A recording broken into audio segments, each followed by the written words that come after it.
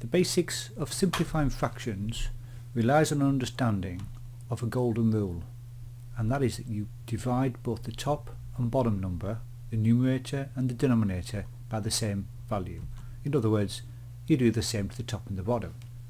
Now, simplifying fractions should be simple, as the title implied. A lot of people don't feel it is because they worry they need to know their entire times tables. That's not true.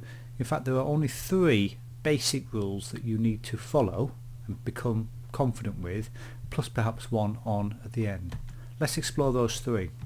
So the 3 rules all require a recognition of a pattern. Now, that pattern recognition is to do with the last digit in the values. Let me give you an example. If I wanted to divide by 10, both top and bottom numbers must end in 0. And it's one that we'll recognise from school. Something like 30 over 350, for example, we just simply cancel the zeros. Cancelling the zeros is the same as dividing by 10, and in this case that would give us 3 over 35. 3/35 is the same fraction as 30 over 350 in that it has the same value. They're known as equivalent fractions. Let's look at another one. Dividing by 2 is when both top and bottom values must be even.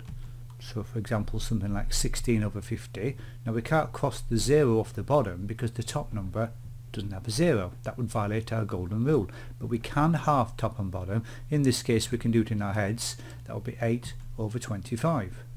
Now of course, in actual exercises on simplifying fractions you can sometimes simplify further still. I'm just looking at one stage and picking out rather easy to do fractions for illustrations.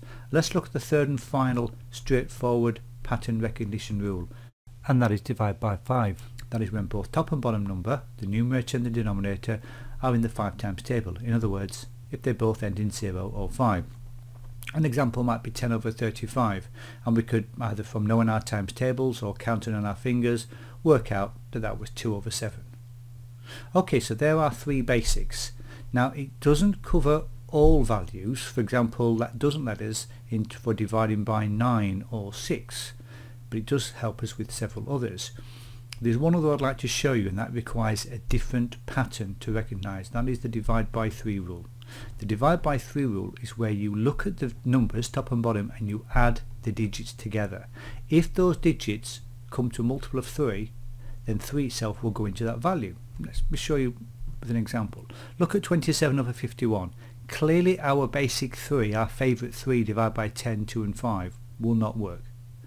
Now 27 you might recognise as being in the 3 times tables, but we can confirm that the digit 2 and the digit 7 add up to 9, and 9's in the 3 times table, so I know that 3 goes into 27. That adding the digits doesn't tell you the answer. It might by fluke, but you still would normally have to go and work it out. Look at 51. Very few of us would simply recognise it's in the 3 times table. Still less of us would know what the answer was, but by adding the digits 5 and 1 gives us a 6, we can instantly make that judgment that 3 goes in. If I go ahead and work it out, it comes out to me 9 over 17.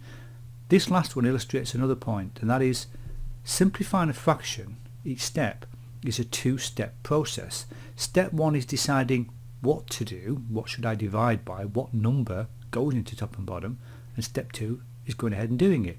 Sometimes you can just do it in your head, like with the halving or crossing off notes, and sometimes in this case you have to go in, think about it, and actually perhaps work it out separately on a bit of paper.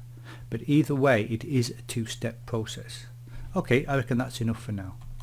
So there we have our illustration of simplifying fractions. Our 3 plus 1 are 4 rules, and I think you should now look at some worked examples to help you consolidate that knowledge. Thank you.